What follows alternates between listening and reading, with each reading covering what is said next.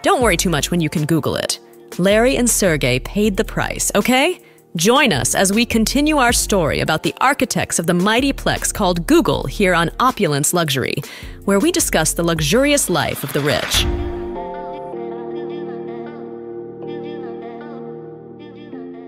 Have you subscribed? Have you turned on notifications? Great. Let's get into the story.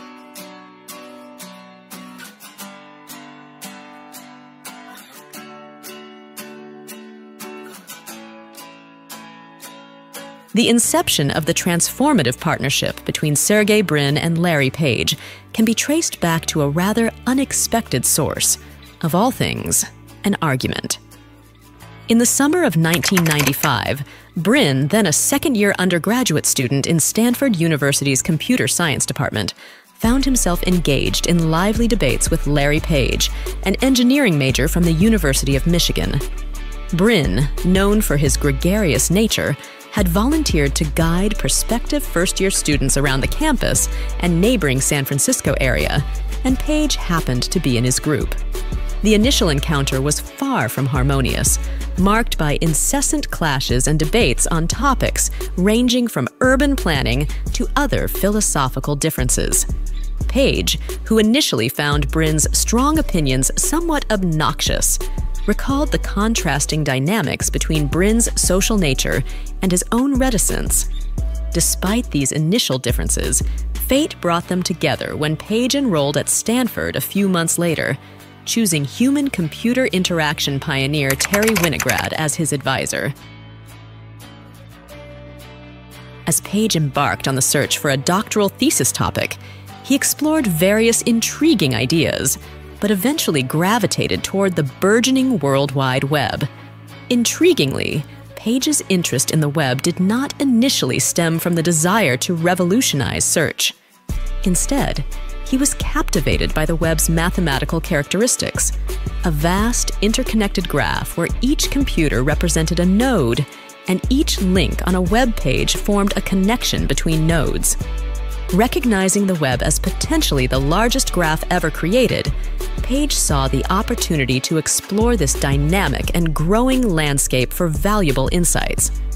Page's exploration into the link structure of the web laid the foundation for what would eventually become a groundbreaking approach to web search. The journey had begun, setting the stage for the development of a transformative technology that would reshape the way people access information online. Larry Page's exploration into the link structure of the World Wide Web proved to be a fruitful course of study. One key observation was that while it was easy to follow links from one web page to another, discovering links back to a particular page was not as straightforward. Page found this discrepancy intriguing and identified a significant opportunity to understand and track who was linking who to a specific page. To comprehend the significance of this endeavor, a brief detour into the world of academic publishing is necessary. In the academic realm, especially in the hard sciences like mathematics and chemistry, getting published and cited is paramount. Academic papers are built on a foundation of citations, where each paper cites previously published works as proof points supporting the author's argument.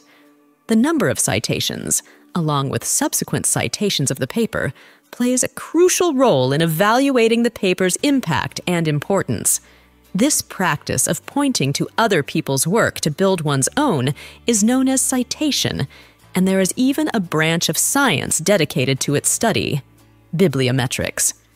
Tim Berners-Lee's motivation to enhance the citation system in academic publishing led to the creation of the World Wide Web.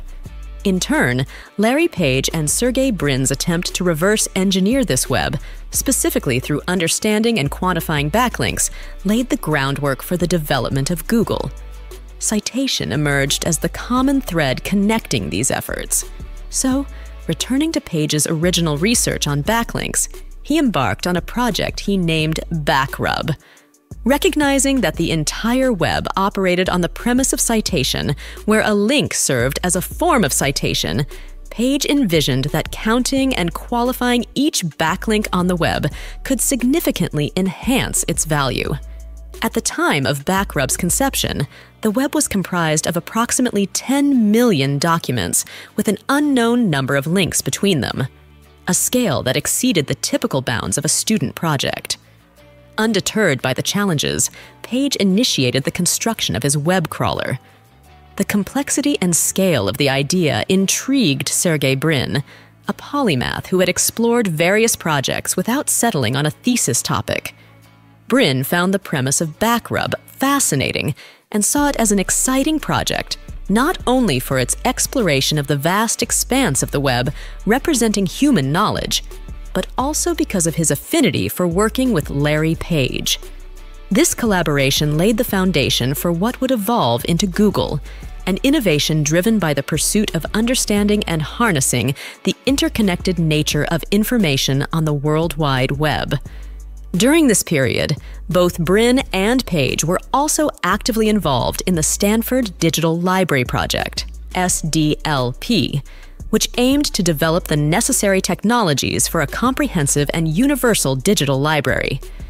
This project received funding from the National Science Foundation and other federal agencies. Simultaneously, Brin and Page were members of a Stanford University computer science research team that secured funding from massive digital data systems. Notably, this program was managed on behalf of the CIA and the NSA by major intelligence and military contractors. On the side, these guys were working for the government. The first fruit of their collaboration was a paper they authored together. It was titled The Anatomy of a Large-Scale Hypertextual Web Search Engine. Larry Page and Sergey Brin collaborated on developing a ranking system that acknowledged the significance of links from influential sources and penalized those from less important ones. Consider Amazon.com, a site linked by various entities, ranging from tech industry partners to a teenager in Detroit. While a human observer might prioritize the business partner's link for Amazon's global standing, the challenge would be how an algorithm could comprehend this nuance. Their breakthrough resulted in PageRank, an algorithm named after Larry Page, which considered both the number of links to a specific site and the links from each of those linking sites. This methodology, akin to academic citation counting, effectively evaluated the importance of web links. So, following our simplified story scenario, where only a few sites linked to the teenager's site, and these linking sites had limited connections, PageRank would rank the teenager's site as less significant compared to Intel's extensive network of links, at least concerning Amazon's related importance. Not only did the engine perform well, but Page and Brin recognized its scalability with the expanding web. As the web grew, so did the effectiveness of PageRank, prompting the founders to christen their creation Google, a nod to Google, denoting the number 1 followed by 100 zeros. In August 1996, a year after their initial meeting, they unveiled the first version of Google on the Stanford website. Within the Stanford community, Google gained popularity. Motivated by this success, Brin and Page enhanced the service, incorporating full-text search and expanding the index to encompass more pages. They encountered the significant challenge of computing required for a growing search engine of that size and lacked the funds for new hardware. Undeterred, they forged Google into existence using borrowed and repurposed equipment, extracting a hard drive from the network lab and repurposing an idle CPU from the computer science loading docks. Page's dorm room became a makeshift machine lab, and Brin's dorm room transformed into an office and programming center.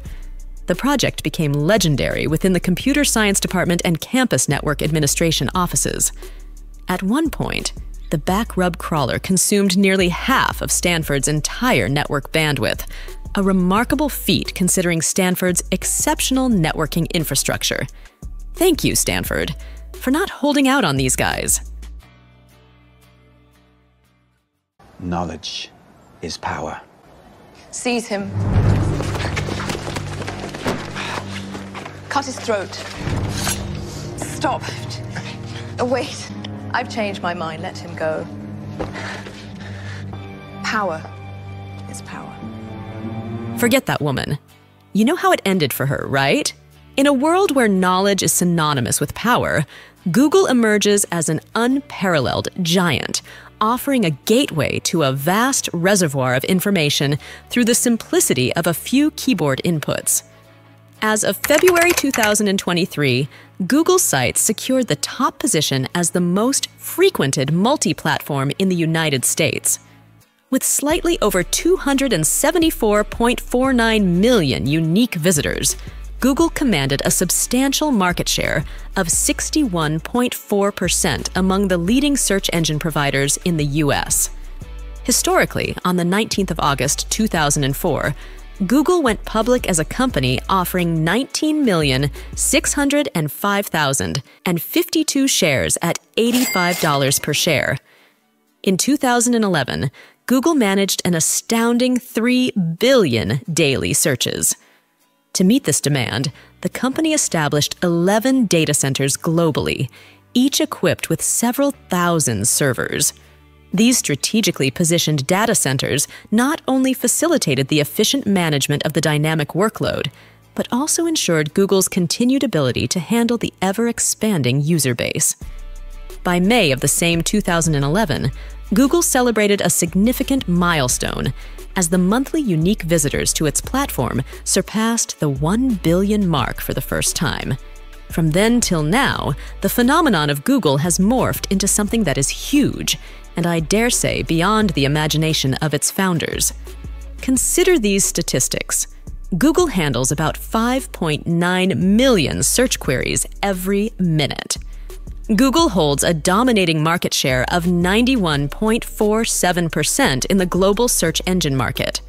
The search index maintained by Google is in excess of 100 million gigabytes. In 2023, Google Sites generated a substantial $206.54 billion in advertising revenue. All of those numbers are just for the search engine alone. However, the parent company, Alphabet Incorporated, which we all still call Google, is growing everywhere. Through billion-dollar acquisitions and movements into other industries, what started as a thesis idea is now everywhere, from a search engine to subsidiaries, focusing on the challenges of aging and associated diseases. Collaboratively, these two men have changed the nature of information as we know it in something akin to the way Johannes Gutenberg gave us modern printing. Today, Sergey Brin and Larry Page have relinquished everyday administrative duties at the company, remaining only as co-founders, board members, employees, and controlling shareholders. According to Forbes, Sergey has a net worth of $114.4 billion, while Larry is worth $119.4 billion. And how lavish are they living? Quite lavish, you bet. Let us talk about the air travel. In 2005, they made a significant purchase, a Boeing 767-200 commercial airliner from Qantas for $15 million. Adding another $10 million for interior redesign, the plane was transformed into a private jet capable of accommodating 50 passengers. By 2012, Page, Brin, and former Google CEO Eric Schmidt expanded their aviation collection to include 8 planes, featuring 2 Gulfstream V, a Boeing 757, and a Dassault Dornier Alpha Jet fighter plane. Beyond aircraft ownership, the trio invested in a private terminal at San Jose International Airport in 2013, spending $82 million on its construction. Operated by Signature Flight Support, the terminal is available for use by other Silicon Valley businesses and executives. Additionally, Google, under its real estate subsidiary Planetary Ventures LLC, acquired control of Moffett Field from NASA in 2014, securing a 60-year lease. Prior to this, they paid NASA an annual fee exceeding $1 million to house their private jets in one of Moffett Field's hangars. Brin possesses an opulent residence in Alpine, New Jersey, valued at $3.3 million. Larry Page has a specially designed eco-friendly compound in Palo Alto. He is also known to have purchased multiple islands in the Caribbean and South Pacific. Page indulged in a $45 million yacht named Senses, featuring extravagant amenities such as a helipad, gym, multi-level sun decks, 10 luxurious suites, and interior design by renowned French designer Philippe Starck. Brin's super yacht, the Dragonfly, valued at $80 million, boasts an open-air cinema and jacuzzi on the sun deck, which doubles as a dance floor.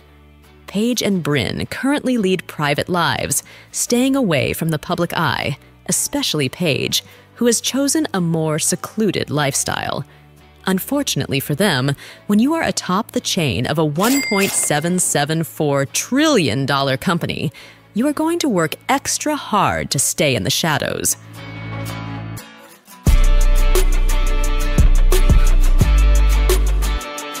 From the Soviet Union and a Jewish home in Michigan, these two soulmates have undoubtedly changed the world. Thank you, Sergey Brin. Thank you, Larry Page.